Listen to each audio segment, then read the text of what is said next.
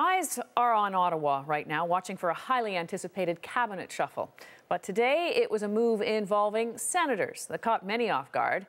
And we're not talking politics, but hockey. In a surprise move, the linchpin of the Ottawa team, Daniel Alfredsson, is leaving the Sens.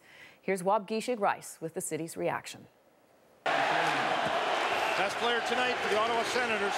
The longest-serving captain in the NHL is changing jerseys. Daniel Alfredsson spent 18 years as an Ottawa Senator. For most of that time, he was captain and the face of the franchise. But it's official. The Alfredsson era in Ottawa is over. We can't picture him playing for anybody else. It's one of the saddest things to do with the Sens. Alfredsson signed a one-year, $5.5 million deal with the Detroit Red Wings today. In a conference call, the 40-year-old said he's thankful for his time in Ottawa, but this decision is all about winning at Stanley Cup.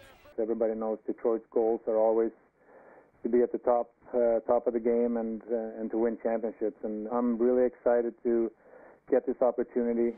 The news caught his teammates off guard. I'm not happy, and I'm just looking forward for next year, and I wish him good luck. Yeah. It was, for me, a devastating conversation, a disappointing one, hard to swallow like it is for a lot of people. Hockey experts say his departure leaves a big void in the team. But it gives the Senators powerful motivation to try and prove Alfredsson wrong.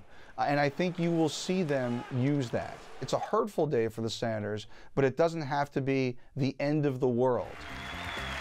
Alfredsson leaves behind a legacy of accomplishments in Ottawa. He was the league's Rookie of the Year in 1996 and led the Sens to the Stanley Cup final in 2007. Off the ice, he's well known for his community work. One of his family members struggles with mental illness. His legacy, he is leaving behind not only better and reduced stigma, but he's also leaving behind a team of other champions for this cause. Still, it was a somber day on the streets of the capital. Honestly, hope he captures that cup, but it's just sad to see that it won't be in a Sens jersey. Although he's leaving Ottawa, Alfredsson says he's going to stay committed to all of his charity work here. Wabgishig Rice, CBC News, Ottawa.